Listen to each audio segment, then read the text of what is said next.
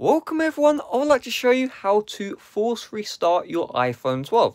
Now why would you want to do this? Well, sometimes your iPhone 12 might be a bit laggy, might be a bit slow, or it might freeze, and the only way to continue using your iPhone is with a forced restart, but also it is peace of mind to know how to do this. So if you have an iPhone 12, I advise you watch this guide. So the process is very simple. What I want you to do is follow what I do. We're going to tap volume up, then tap volume down, then we'll hold the power button. Now, you have to do this very quickly, so I'll show you live. Up, down, hold power button. You'll see slide to power off. Just keep holding the power button until you see the Apple logo. If your iPhone is frozen, you probably won't see the slide to power off option, as again, your iPhone is probably not working. And so we will just wait until we see the Apple logo. Once you see this, you do not need to press the side button or the power button anymore.